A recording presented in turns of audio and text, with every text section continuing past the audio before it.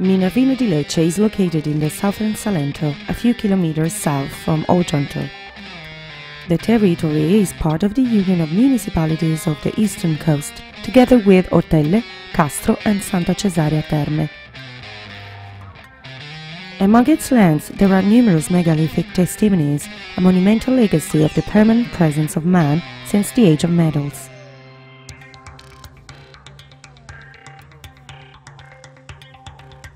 Evocative is the countryside that extends around the town, branching into the dense plots of olive trees towards the villages of Specchiagallone and Cocumola.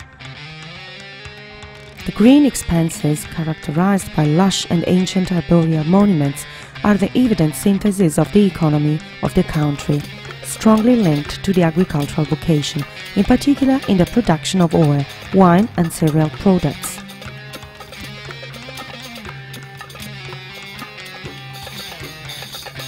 The architecture of rural civilization is divided into the countryside of Minervino, and it is expressed in fact in the charming dry stone walls, built over the centuries by the hands of local farmers. In this enchantment it is easy to come across the pajare, typical buildings of Salento, built to store agricultural tools or as a housing system during the summer months.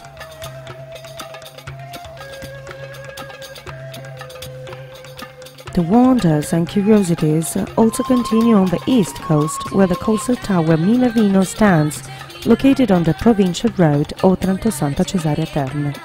The tower was built in the 16th century at the expense of the ancient universitas of Minervino during the reign of Charles V of Habsburg, today a destination for many tourists and curious looking for spectacular landscape photos.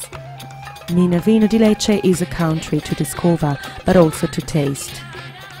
In fact, the agricultural tradition is perfectly combined with enological and culinary innovation, thanks in particular to the excellent wine stores that animate the area, recognized and appreciated for their value by important Italian and foreign estimators. The spontaneity of the places and the talent for their reception make Minervino an enchanting village, embellished by important historical artistic monuments and certainly by the kindness of the inhabitants and by the professionalism of the tour operators.